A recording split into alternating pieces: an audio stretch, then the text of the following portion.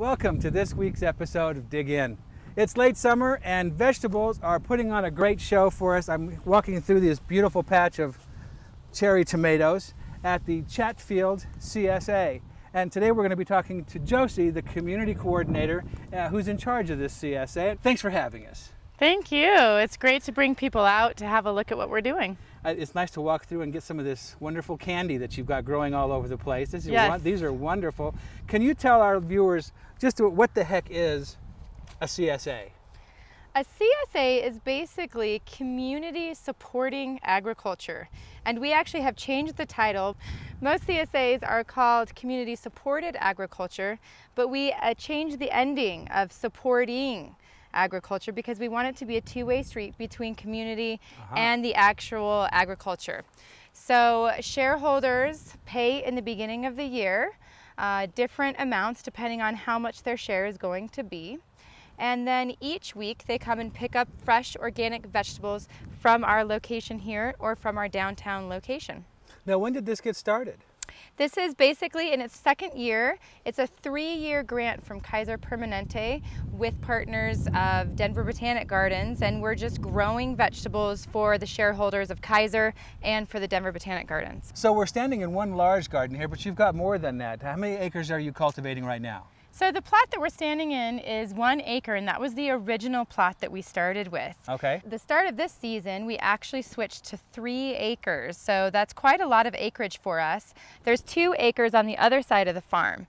So and that's all supported by the shareholders. That's right. We decided You've got that many. That we had such a successful first year that we could double what we were going to grow. So we started out with around 30 crops in our initial year. And everything is grown organically, sustainable practices. What do you That's do? right. I mean, you irrigate, you fertilize and that sort of thing. How do you control bugs and what have you?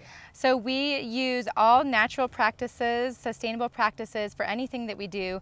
Bugs, a lot of times we use beneficial insects. We have a large herd of ladybugs that move around from plant to plant, eating aphids. We will use all natural and organic insecticides if it comes to that, but we've had pretty good luck with bugs so far.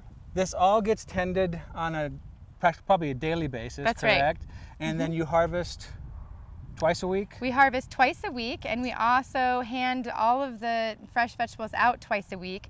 We've got a team of growers, we've also got interns, and we've got a team of volunteers that come in every day to help us make this happen. Well, you know what I'd really like to see next?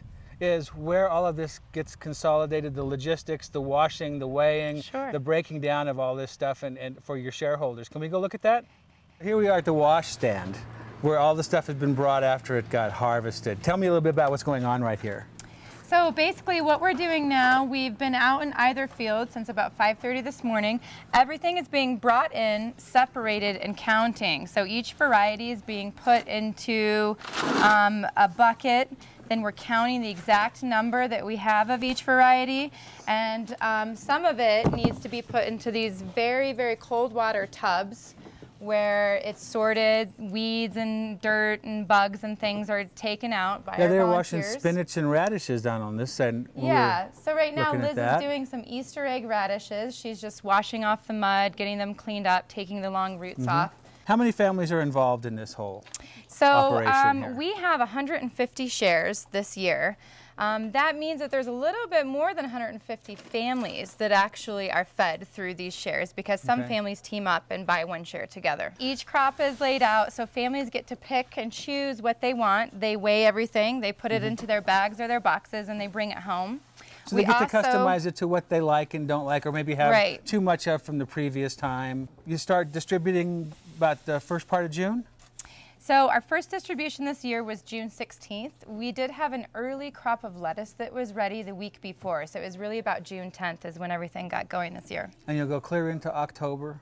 Yes. Depending on the weather, you know, you can't predict the frost. Hopefully, fingers crossed, we want to go through most part of October. Yeah. In the next room over here, there's some beautiful tomatoes. I mean, some of those tomatoes were the size of a small child's head. It really is everybody's favorite. You can grow big tomatoes in Colorado. Don't let anybody tell you you can't. So how about if we go check that out? So Josie, here we are in what I consider to be my favorite vegetable that comes out of the, well, it's a berry, I'm sorry. Your favorite berry of yes, the CSA. for the taxonomic nerds out there. But there's all kinds, you guys grow a lot of heirloom varieties. That's right, we do. And I want to show you this tomato. You're not going to believe this.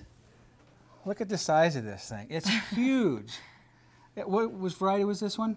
This is the striped German, a beautiful gold, lush, and sweet tomato, one of our favorites this year. And it's just got all these ridges and shoulders and crevices. I mean, they're just beautiful to look at. I mean, they're works of art just in the form of them, but I bet they taste delicious. They're delicious, really, really sweet. And I promise not I'm too being acidic. very careful with that. I want to yes, bruise they're them for very your delicate. people. They're the prized possession of people that are coming today. No doubt. So Josie, if somebody wants to become a shareholder and get some of this wonderful fruit and produce, how do they go about doing that?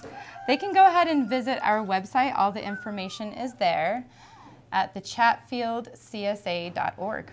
Excellent. Coming up next, MJ is going to show you around the farm and give you a better idea of what all is here at the Chatfield Arboretum. Hi, this is Chef Mick from Tony's Markets. We've got local produce coming in like crazy right now. Today we're going to take some eggplant and chicken and make a variation on eggplant parmesan out on the grill.